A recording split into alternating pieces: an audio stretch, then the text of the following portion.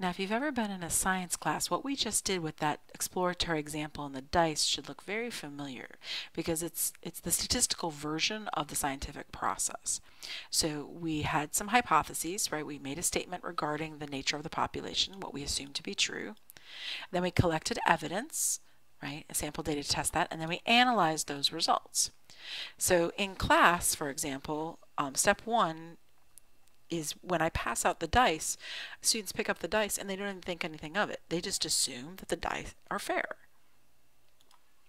In other words, they're assuming that the parameter P, the probability of success, is 1/6, right? You just assume that to be true. You assume, right, you picked up a die out of this box of dice I have, and that's what you're going to assume.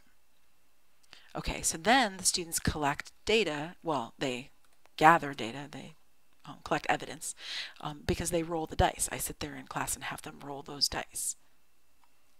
So everybody in the class rolls the dice and we made a table of our results. Great, wonderful.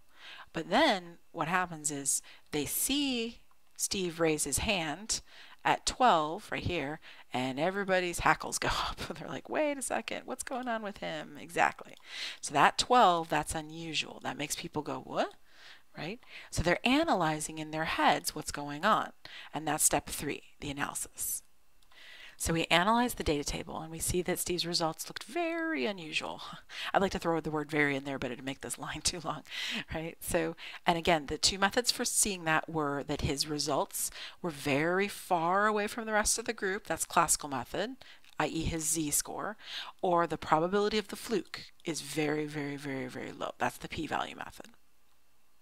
All right, now we tested this with a population parameter. You might not have realized it, but the parameter we were working with was the p equals 1/6, the population proportion. So we assume when you pick up the dice out of the box that it's 1/6. That's one of the parameters that we can test. Now, parameter is a characteristic of an entire population. So it would be everybody in the whole population, all the individuals, right? And we would know this value, or excuse me, we would not know this value, but it would be constant. There'd be some proportion. Right there. Now for dice, it's obvious, 1/6. But for what percentage of people vote this way, or what percentage of people think that, that's not going to be a known thing. But it's constant, right? It just is, right? The universal percentage for this, that, and the other. The sample is what we can actually get our hands on, literally and figuratively. So I'm going to get a subset of that population. I'm going to perform a test or call them up and ask them a survey question or whatever, or measure them somehow. That I can get, so that'll be known, but it's going to vary from sample to sample, which is something we learned about in section 1.5 with sampling error, the fact that all samples are slightly different. So we're going to use sample statistics to test population parameters. So there are 4 parameters that we are concerned with in particular, at least at this stage.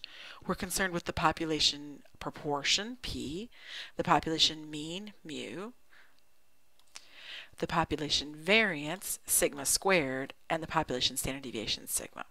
Now these last 2 we're actually not going to work with much at this stage.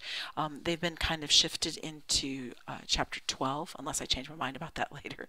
But those are section 10.4 in particular, but also later stuff as well in chapter 13. And then we're also concerned about the proportions, which we've been working with so far for those dice, and the mean.